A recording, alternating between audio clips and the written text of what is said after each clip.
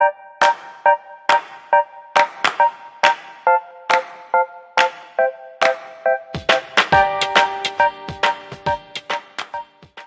hello, everyone. I'm thrilled to be here. As Denise said, my name is Lisa J. Weiss, and I'm the owner of Eye of the Storm Coaching and Consulting. And I'm really excited to be here today to engage in a conversation with you about accessing the leader that lives within. Because for me, that is the foundation of everything in terms of how we live our life.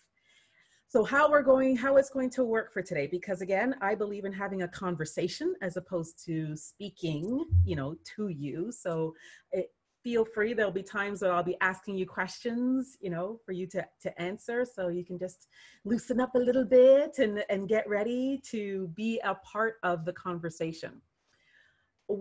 I'm going to break down the conversation today into 3 parts. The first part is how you define leader in your life and in your world.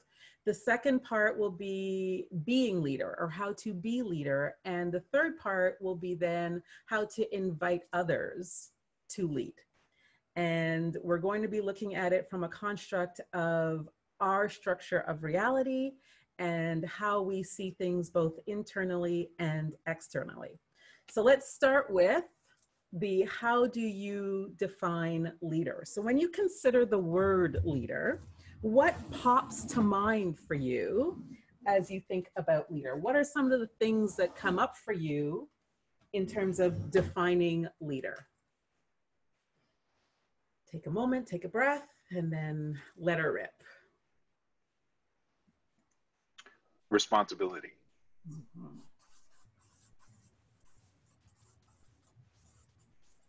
Mm-hmm. Lead by example.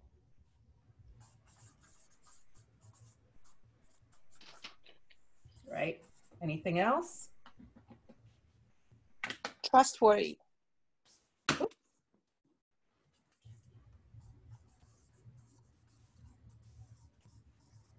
Accountable. What was that? Accountable. Accountable. Guide. Mm-hmm. Inspire. Success in your field. So there were 2 people there. Go ahead, Successful in their field. Expert in their field. Yep. And there was one more, I think. Inspire. Inspire. Right. Motivate. Yes. Mm-hmm. Right. These are all excellent ways of describing what leader is. And we have been culturally conditioned to lead a certain way. I'm going to bring up a model that I want to share with you. Can everyone see that? I believe so. Okay. So this model is called the nested living systems. How we come to define leader is often a result of the nested living family systems that we come from. It's where we learn how to define success and power and leadership and effectiveness and respect. It starts with our family system. What we often don't realize is when we are leading or when we are in leadership positions, we are leading from all the things that we learned from our family system. How we sat around the dinner table, when we were allowed to speak, when we weren't allowed to speak, how we were allowed to speak, right? All of these things were infused from years and years of 24/7, 7 days a week, 365 days a year from our family systems. And then we go into organizations with those perspectives or beliefs and attitudes that we have grown up with. And so just to give you a little bit of context as to where our leadership, our notions of leadership come from is our family system.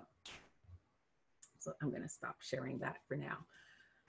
So our beliefs, values, and attitudes, right? These are the underlying tenets for how we define leader within us. And when we are in positions of leadership, oftentimes it's more of an externally referenced thing, right? We have lots of courses and lots of trainings that we go on to become leaders within an organization. But I want to engage a conversation around how you take that in terms of how you lead your life, because I think it's about having a holistic approach to leader and being leader. How am I leading myself and my life? And then it can be broken down into, if I have a team, how do I lead a team? And it involves some internal work, right? We need to go inside ourselves to discover what it means to be leader. Does that make sense to everyone? All right, so how we define leader. Second, how do we be leader? Now, that's a really interesting question, I think. What does it mean to be a leader? And I think for many people, when we take on leadership roles and positions, whether for our own businesses or within organizations, and we take the courses and the classes, we are being taught a specific set of skill sets, right? How to listen, how to speak, how to engage in a conversation, how to manage a group. These are all specific skill sets, which are absolutely necessary, but how do we address it in terms of being leader? And for this, it's about who you're presenting to the world. So as you consider leader, you know, we talked about how you define leader. Now, I'm curious to ask you, what does it mean for you to be leader? What does that look like in your everyday when you consider being a leader, or in other words, doing leadership, right? Doing leader. What are some of the things that come up for you in terms of how you be leader? Being present. Being present.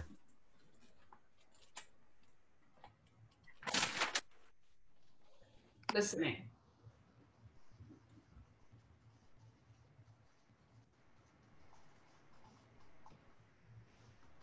Mm-hmm. Having empathy.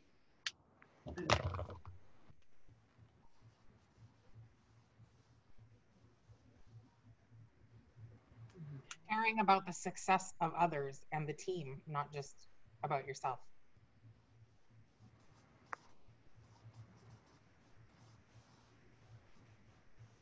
Mm-hmm. Anything Being else? authentically yourself, and yeah.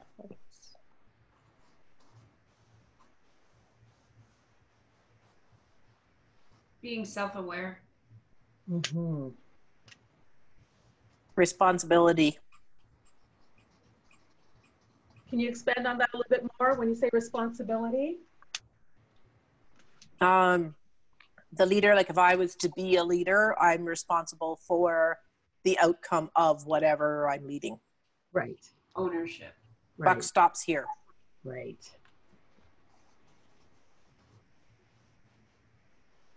Fantastic. All absolutely true and meaningful in terms of what it means to be leader. I want you to consider around the notion of being leader, the who you are presenting to the world, right? When you consider leader, who am I presenting? And so I'm going to share with you another model.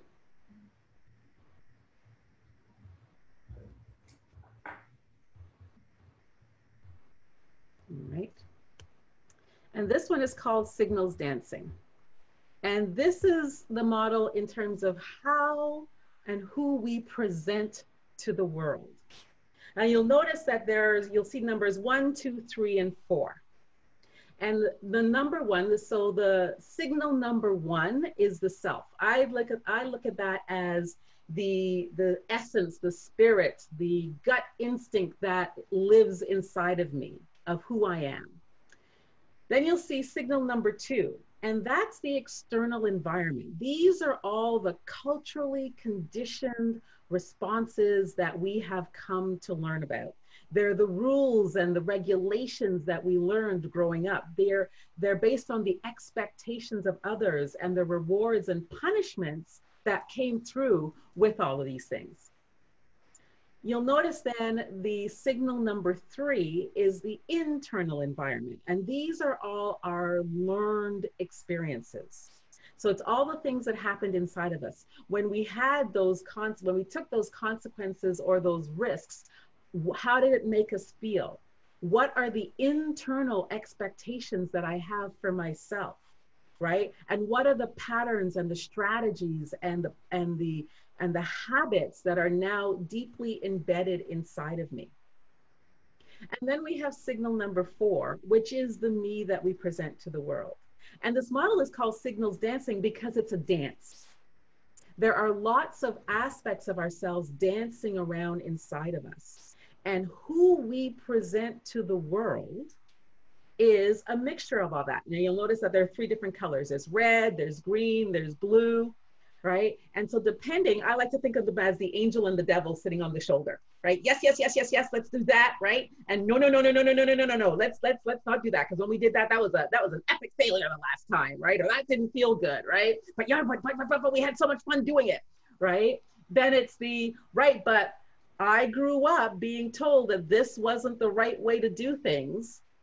Well, but it feels good, right? And this is the conversation that goes on inside of us all the time. And when it comes to leading our life, it becomes to which voice am I listening to? You know, and that's where that self, that signal number one voice comes in. And often this voice is very clear, very concise, and it's typically never more than 4 words. Get off the highway, right? Get off the elevator. Don't walk down that alleyway, or turn right or turn left, right? It's our gut instinct. And when it comes to being leader, I think it's about learning how to listen to that internal voice that speaks very clearly and concisely to us.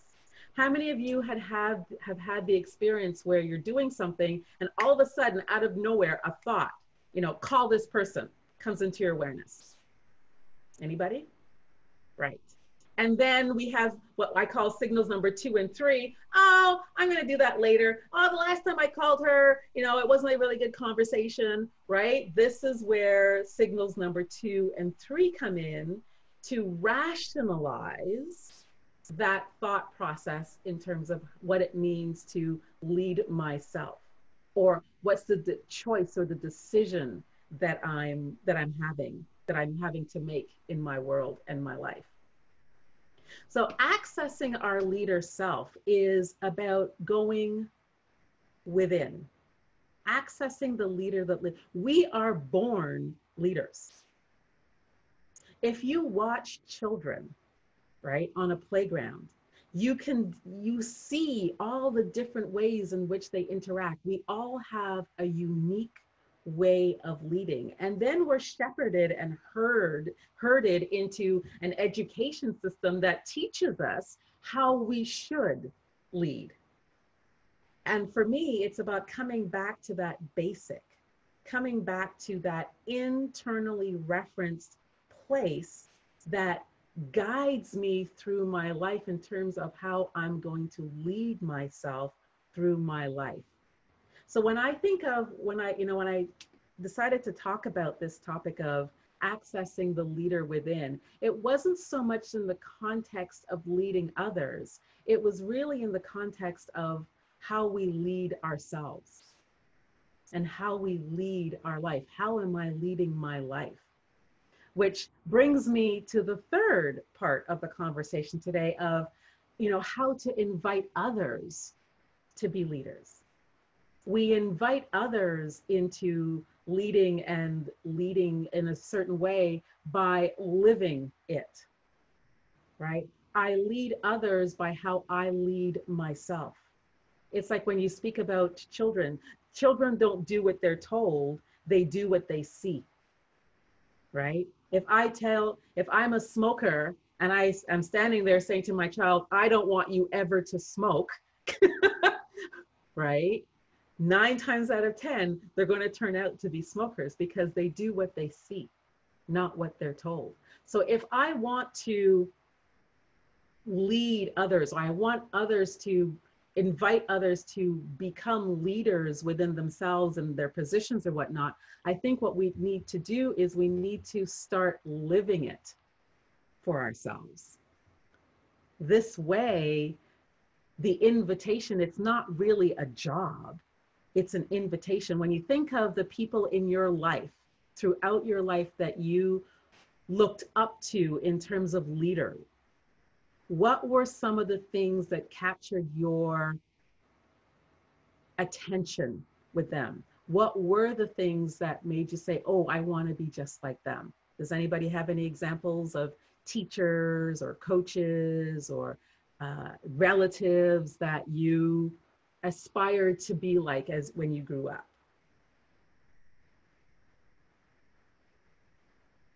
Denny, I see you shaking your head. Is there?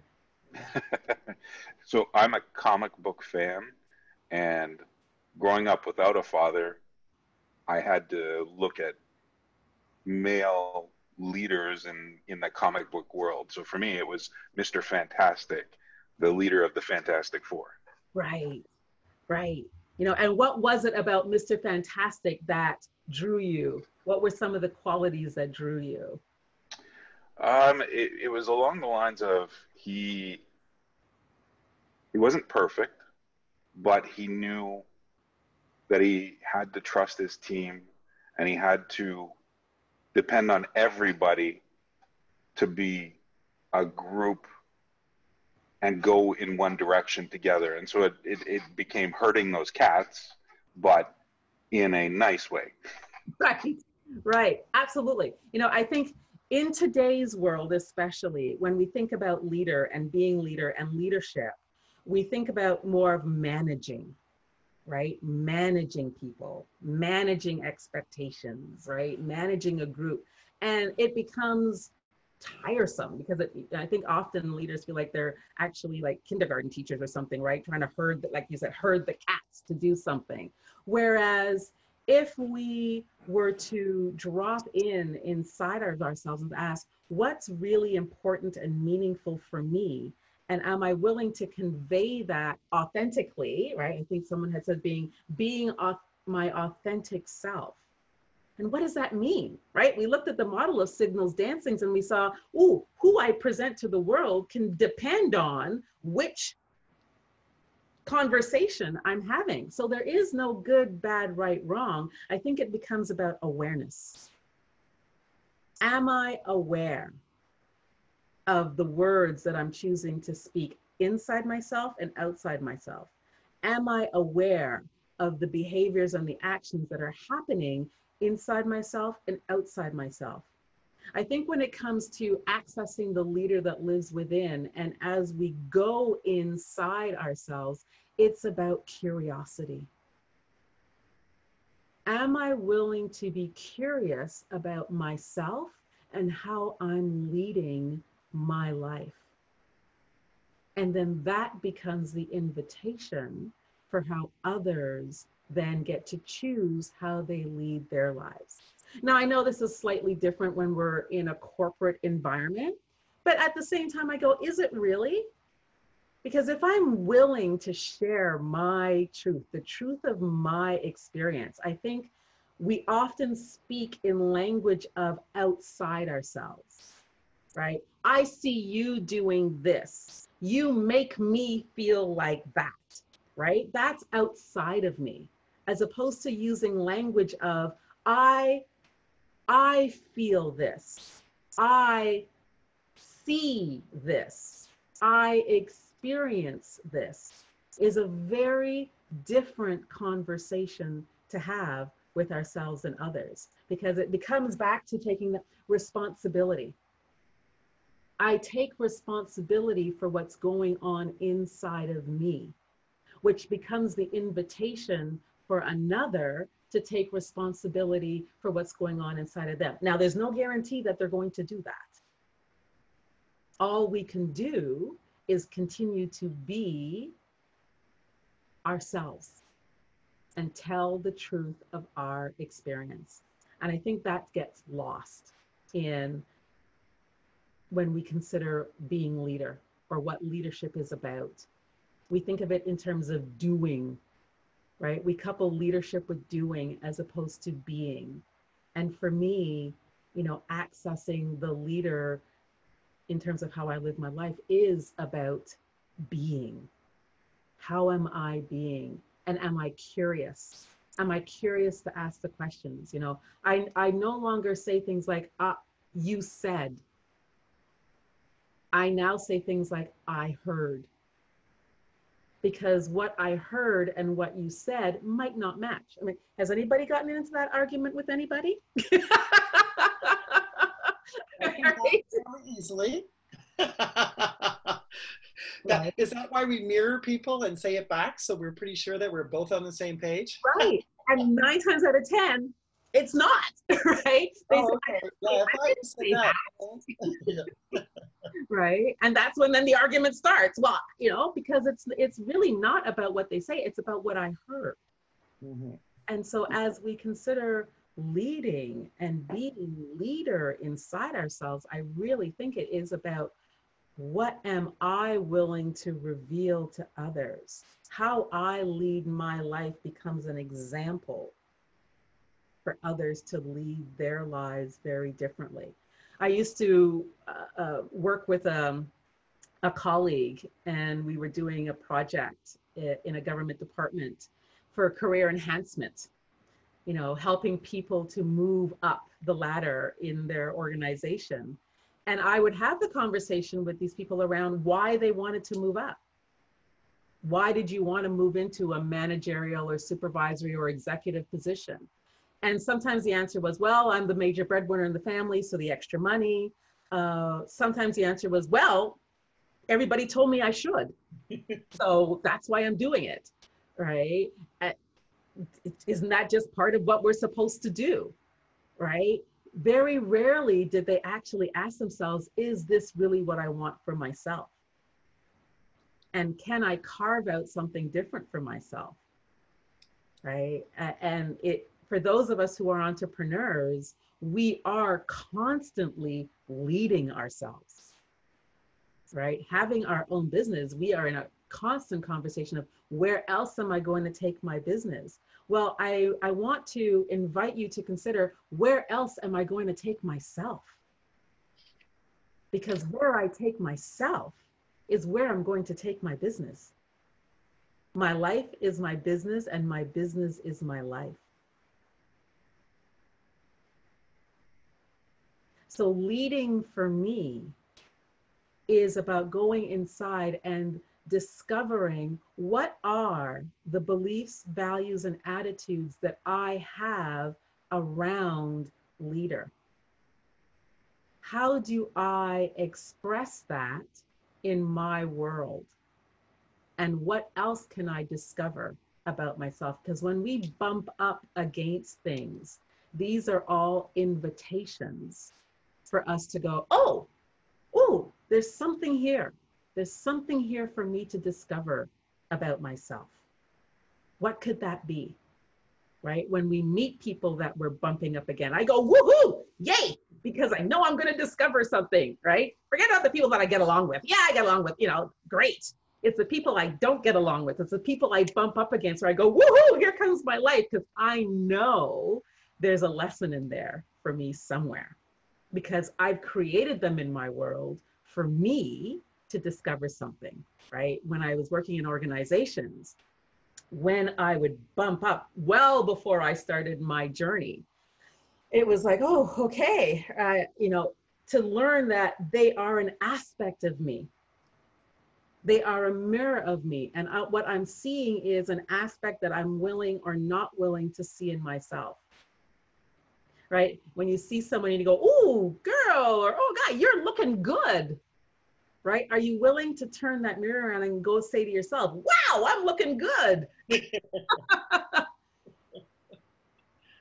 right? We create these aspects of ourselves. And I think leading is about recognizing the aspects that we bring into our world and how we choose to engage with them on a daily basis, right? And I'm talking right from children up in age, because oftentimes I discover so much about myself through the eyes of a child because they see with such clarity, right? There are no filters. As we become older, we have all these filters inside of us, right? So defining leader, family system, right? Look at your family system.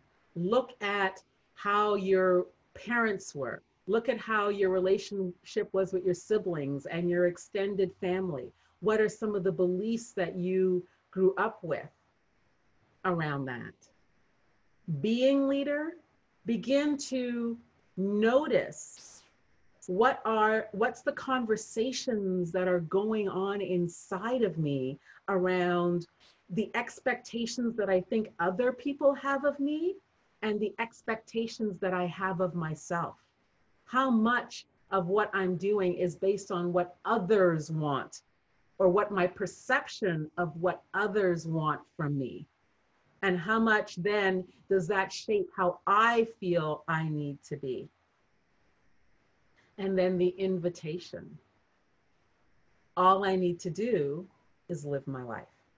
And that becomes the greatest invitation. I often say to my clients, are you willing to own that you are the most important person in your world? Because the only way that you can teach your children that is to be that. So it's not about doing, it really is about being. Accessing the leader that lives inside you starts with the journey inside. And then that becomes manifested outside.